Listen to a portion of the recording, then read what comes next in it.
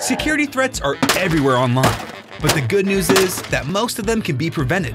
And this Komando DIY will give you the online security basics that you need to keep yourself protected. Let's start by checking your device for critical updates. Updates contain important security patches. Without them, your device is vulnerable to attacks from hackers. Installing updates is easy to do. Windows users, click the Start button and select Settings. Next, choose Update and Security, then Windows Update. Mac users, click on the Apple menu, About this Mac, and then hit Software Update. If you need to update software from the App Store, go to the Apple menu and click App Store. Then choose Updates. That easy. If you have an Apple gadget, open the Settings app and scroll down to General.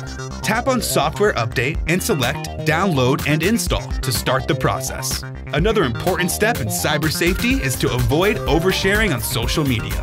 Think twice before clicking through those Allow Access buttons on games, contests, and quizzes. And never post your address or other personal information. Play it safe and protect your passwords. Never share them, and use a unique one for each online account. Do the security two-step instead of two-factor authentication to avoid falling victim to scams like malware and email spoofing. The last step in keeping yourself secure online is to have a plan B. Back up your data regularly to a cloud storage account or an external hard drive to avoid devious attacks like ransomware.